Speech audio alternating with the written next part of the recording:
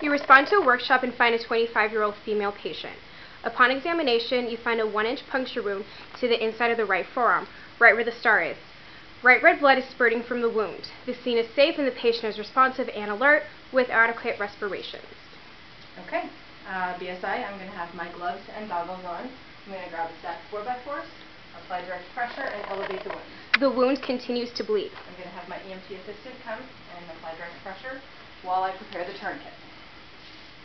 I'm going to apply the tourniquet, making sure that I'm as close to the wound as possible without going over a joint or without the possibility of it slipping off. Tighten it down. The bleeding has stopped. Okay, I'm going to lock it in.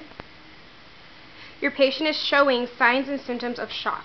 Okay, so we're going to treat for shock. I'm going to have my patient hold her arm like this.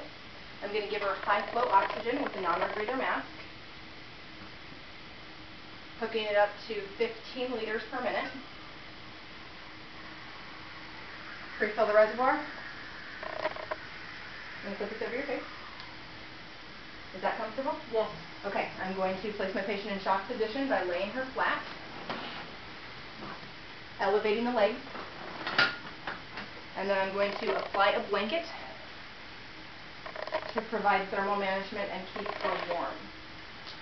We're going to transport the patient, and at this time I am finished with my exam. Is there anything that you want to change or add at this time? If I didn't say BSI, BSI at the very beginning.